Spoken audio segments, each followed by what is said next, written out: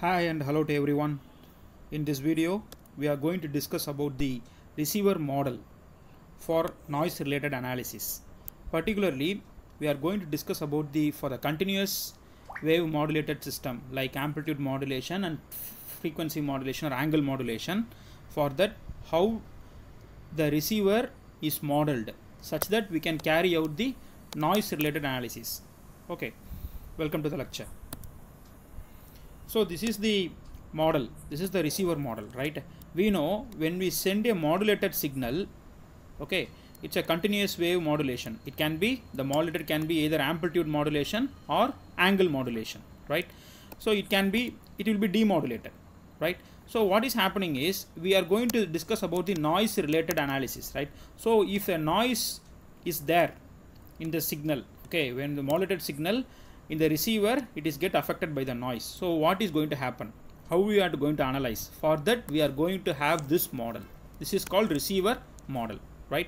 So the receiver model will definitely have a demodulator, okay, because a demodulator is needed to convert the modulated signal to the message signal or the output signal, right? Okay, so before the demodulator is there, and we have a band pass filter, and this together is the receiver, right? So before the signal is reaching the receiver, it is affected by the noise, right?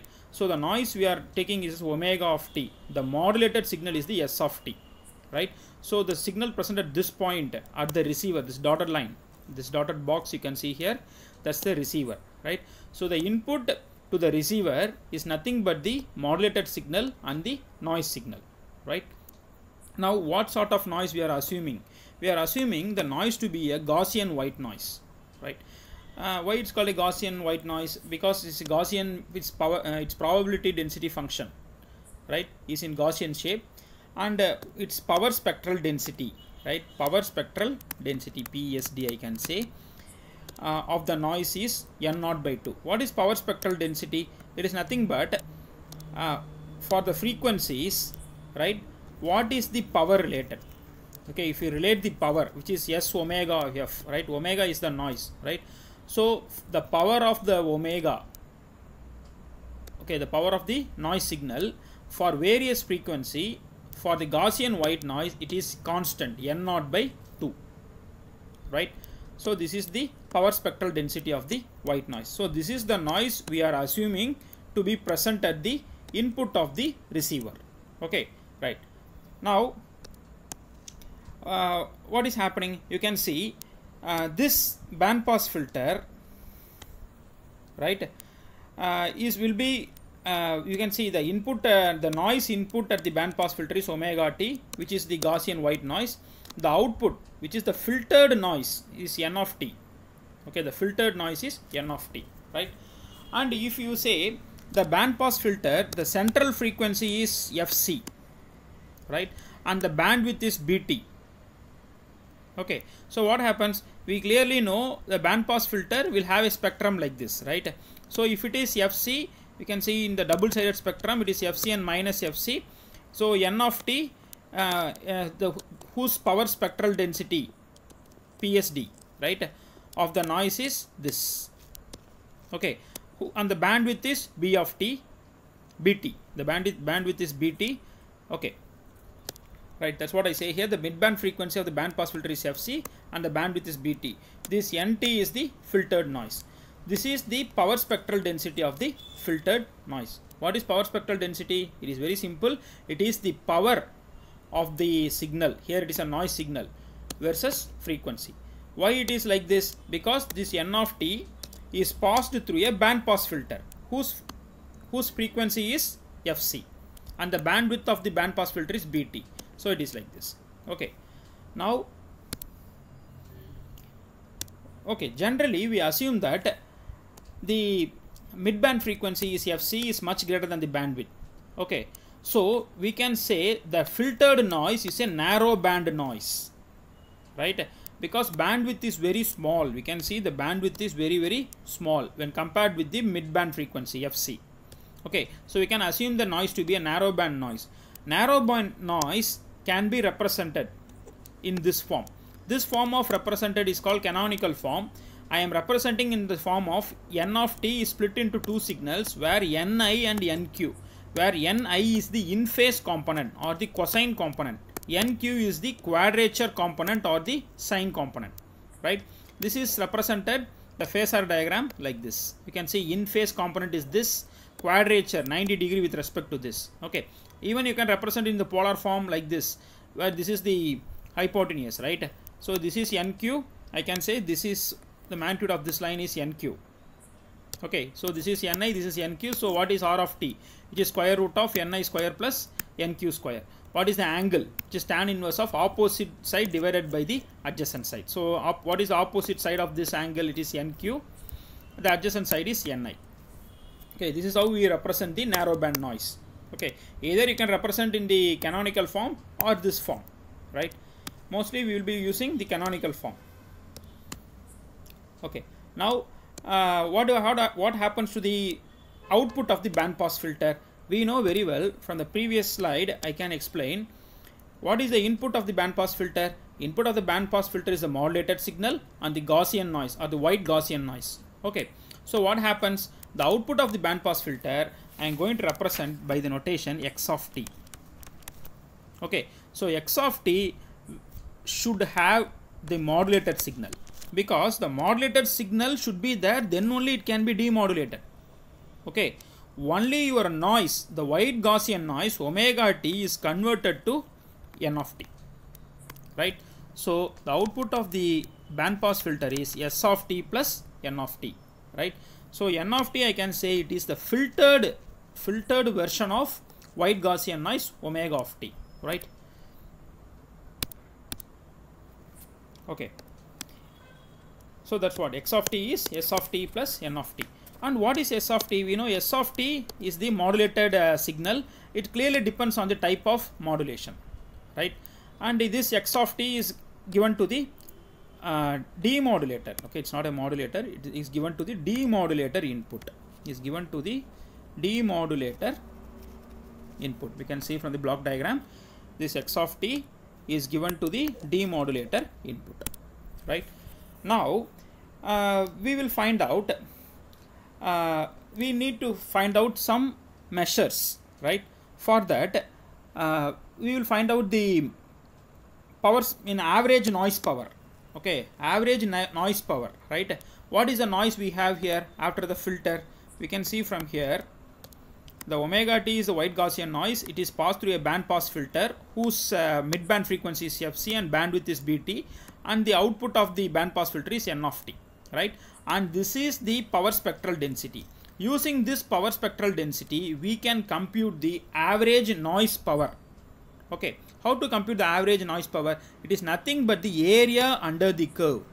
Area under the curve, right? So what is the amplitude of this curve? Right, you can see it's a rectangle, right? A rectangle or square. It's of this shape. Okay, so the amplitude is clearly n naught by 2. What is the width of the curve?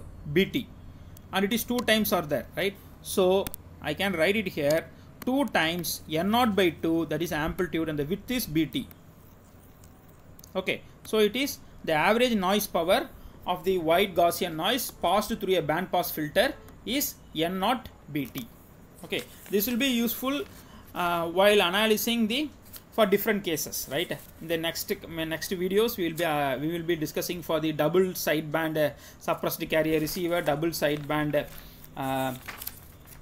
single sideband receiver, and we will be discussing about the noise analysis for the frequency modulation, right? Okay, this is just a model, right? We are not going into any specific type, right? Okay, now what are the measures, right? This is one measure. I can say at the demodulator input, okay, I can say simply signal to noise ratio, right? It's very simple, signal to noise ratio. So at the demodulator input, what is there? You can see here at the demodulator input what we have. At the demodulator input we have the signal s of t, we have the noise n of t, right? So if you are able to find the power of the signal divided by the power of the noise, that is a signal to noise ratio at the input, that is capital I. Okay, average power of s of t and the divided by the average power of the filtered noise n of t. Okay, there is another measure where output signal to noise ratio. Okay, output in the sense output of the demodulated, right? So it is the average power of the demodulated message signal divided by the average power of the noise at the demodulator output, right? After demodulation, definitely in the output also we will be having some noise, right? So if you are able to compute the average power of the signal at the output divided by the average power of the noise at the output, we can say that is the SNRO. Okay, right. And what is SNRO depends? SNRO of course depends on the type of modulation used at the transmitter and the demodulation used at the receiver. Okay, right. It depends on these things, right? Two things.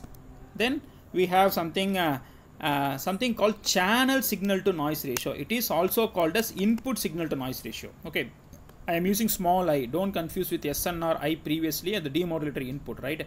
It is the channel signal to noise ratio or the input signal to noise ratio, right? So it is depend on the entire receiver, right? We are speaking about the receiver point of view. Okay, at the receiver point of view, what is the signal present at the input of the receiver divided by the noise present at the, power of the signal present at the input of the receiver divided by the power of the noise present at the input of the receiver, right? Okay, right. So that's what I say. If you measure here, okay, if you are measuring at this point, this is SNR capital I. If you are measuring here, it is SNR capital O. If you are measuring at this point, it is SNR small I can say, or SNR C channel. Okay, right. That's what I say here. Average signal power at the receiver input, average noise power at the, oh god, it's a receiver, average noise power at the, not the receiver output, it should be receiver input, right? I beg your pardon, it's a receiver input. Clear? Right. Now this is the important term, figure of merit. How we will say which system has better noise performance, right? Either it is amplitude modulation or frequency modulation. It depends on the figure of merit, which clearly says which is SNRO, that is the receiver output, signal to noise ratio at the receiver output or demodulator output divided by the signal to noise ratio at the receiver input. Okay, this also said as can be said by SNRC. SNRI small I and SNRC are the same. Okay, normally the figure of merit will be greater than or equal to 1. It depends on the type of modulation, right? Now in the next video we will be discussing about 3 types of noise analysis we are going to do for 3 different systems. Okay, first one, what is the, we are going to analyze what is the noise in double sideband suppressed carrier receiver, particularly using coherent detection. Is the first one. Then we will be doing the, we will be analyzing what is the noise in the single sideband receiver using the same coherent detection. Okay, then the third case we are going to analyze the noise in the AM receiver, simple AM receiver. That is, AM receiver means this is also can be said as double sideband with the carrier. Okay, with the carrier, right? Using envelope detection. Okay,